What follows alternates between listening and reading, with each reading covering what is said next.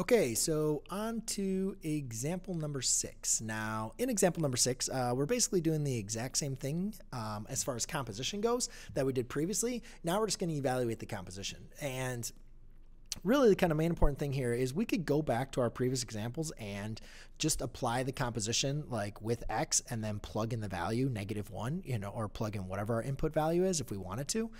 We could go that route and there's nothing wrong with that. But usually that's probably going to be a little consuming because as you remember, these functions, sometimes doing all that work, simplifying, kind of sometimes took a little time, right? So the easiest thing that I like to do is go ahead and basically, again, what this is saying is this is really saying f of g of -1. So why don't we just evaluate for what g of -1 is and then go ahead and plug that into f. So g of -1, let's remember what g of, okay, that's going to be, that's -1 squared minus 4 times -1 plus 3, okay? So g of -1 here in this case is going to be 1. That's -4 times -1 is +4. So that's going to be 1 plus 4 is 5 plus 3 is 8. So g of -1 is equal to 8. And now I can just replace g of -1 with 8.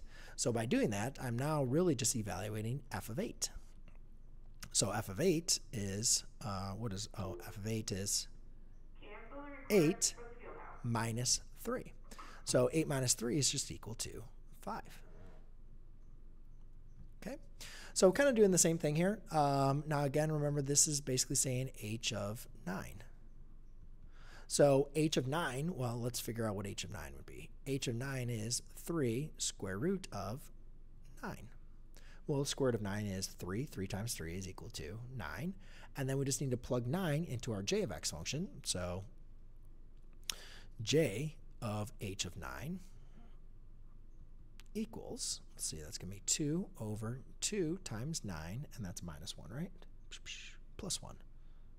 Oh, plus 1. Yeah, good. So let's see here. 2 times 9 is 18, plus 1 is 19, so that's 2 over 19. And then last but not least, h of g of 0. So again, that is h of g of 0. So let's figure out what g of 0 is first. So g of x is, man, I hate my g of x. That's going to be my 0 squared minus 4 times 0 plus 3. Is that what I planned on doing? Is that what I did? Oh, I guess I didn't even write that one in. G of 0. So let's see. G of 0, that becomes 0. That's 0. So that's just going to be 3. And now I'm going to plug in that into my h of x function, which is going to be, so h of g of 0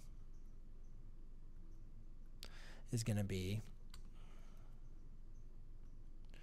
3 radical 3. There's really nothing else I can do with that, so I'll just leave that as that answer. So there you go, ladies and gentlemen. That is how you compose, but then also go ahead and evaluate the composition.